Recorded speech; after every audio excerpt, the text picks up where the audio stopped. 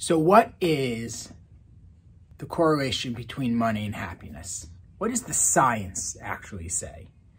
Well, there's quite a bit. And I think to understand what's going on, how money impacts happiness, we have to take a deeper dive here into understanding what actually are the chemicals that release happiness, make us happier, less stressed, more content with life, and then think through how money can impact that, how our use of money and our structure of our life can really help us live a happier life. So over the next 4 weeks, I'm going to talk about the 4 key chemicals that increase our happiness and how we can utilize our money to do so. Topic 1 for today, dopamine.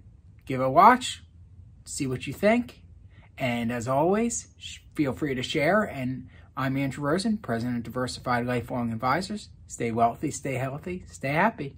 Take care.